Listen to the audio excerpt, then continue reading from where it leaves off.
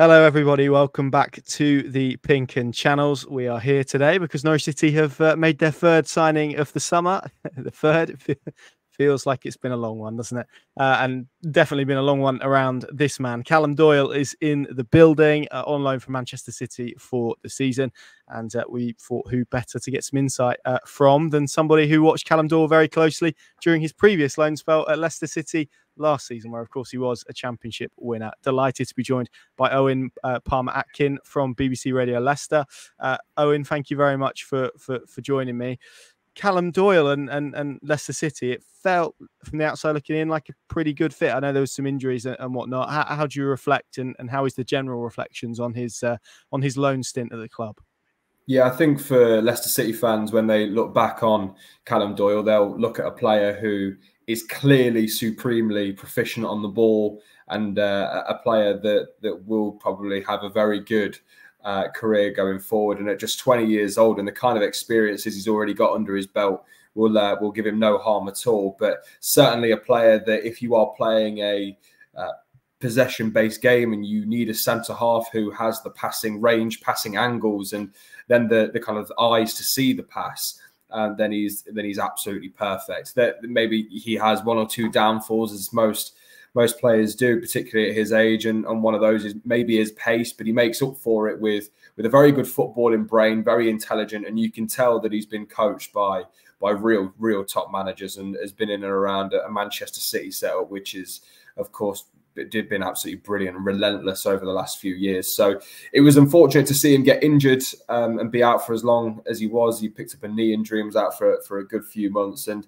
that was a shame because he was really coming into his own. But positive reflections from a Leicester City perspective, and maybe one that fans were looking at potentially doing this summer and getting him back in the building on a permanent deal, but that wasn't to be the case. Yeah, I think when you look at his CV, and he's clearly had a few loans throughout the Championship, Coventry, Sunderland, Leicester as well, was a Championship winner with you guys. How big a role did he play under Enzo Maresca and in that Leicester City squad last season?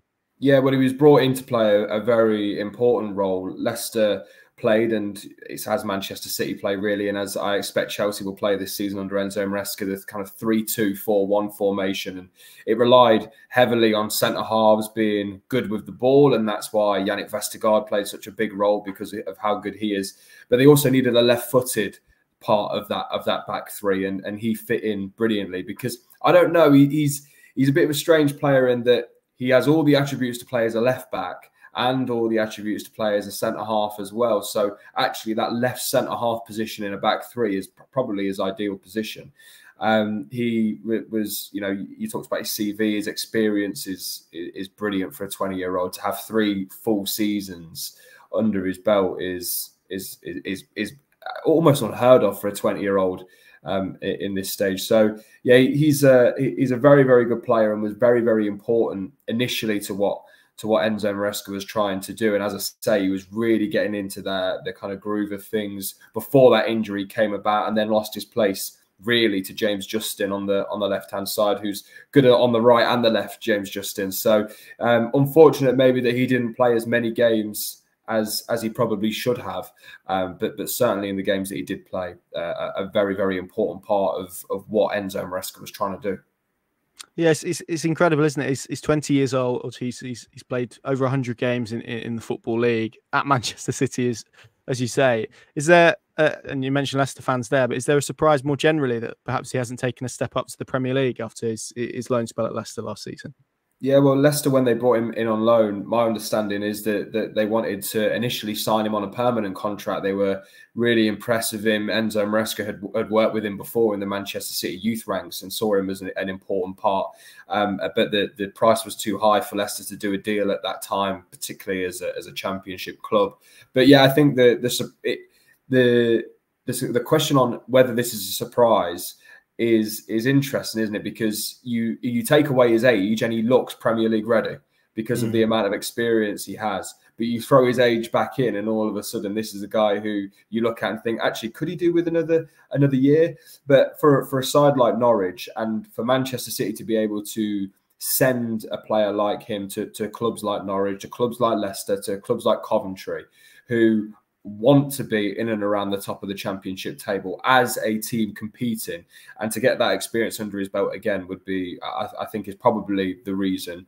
Could he play in the Premier League? I think so. I think he's proven with Leicester last season. He's proven with a really important role at Coventry City the season before that he can. He's proven with Manchester City in pre-season that he can do that as well. So maybe a little bit of a surprise, but I think this is a case of Manchester City looking at this player and seeing him as maybe a potential future first teamer, as someone who can come in and really be in and amongst it in the next few years, and therefore getting experience in the EFL and maybe a Premier League loan next season might be the way forward.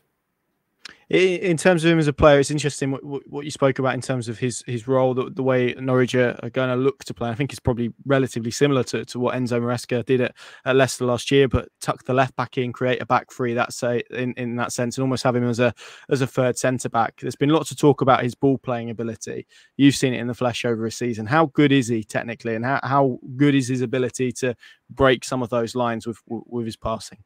His composure is outstanding, really, for a 20-year-old.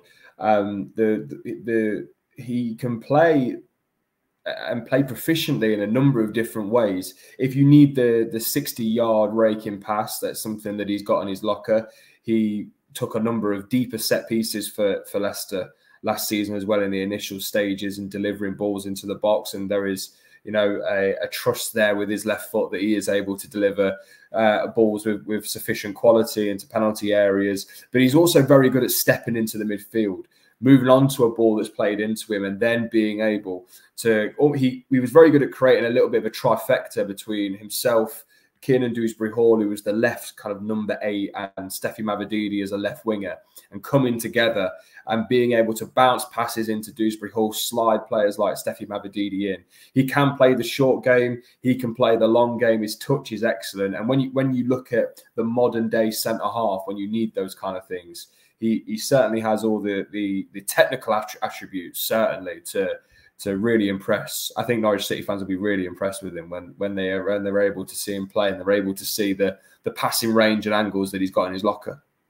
And the flip side, I guess, is there anything else during his you mentioned his pace. Are there any other elements of his game that you think there is more refinement to come with him? As we said, only 20. You still have to remember, despite his experience in CV, as you said, he's still an incredibly young man. So there probably is a hell of a lot of development still within him. Where are the areas that you're looking at maybe that he does need to refine if he is going to take that next step up to the Premier League in particular?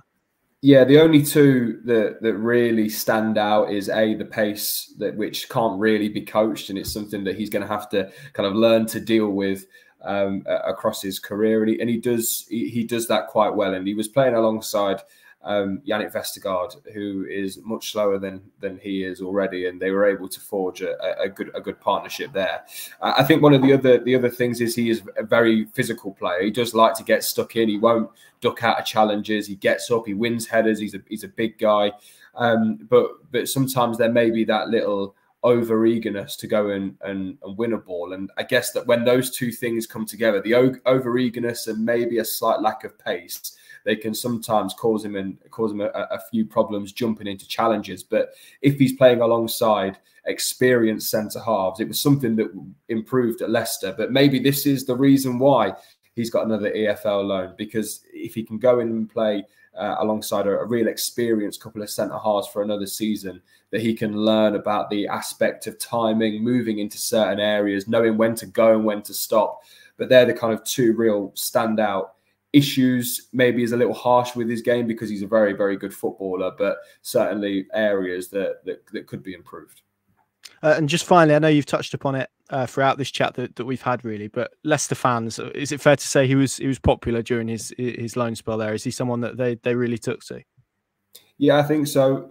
He comes across as a very likable guy. I spoke to him a couple of times, and he's very, very down to earth. Doesn't really want the limelight or anything like that. Just happy to come in and do his job and move on to the next thing. And yeah, really, really nice guy as well. So I think Leicester fans took to him pretty well, to be honest.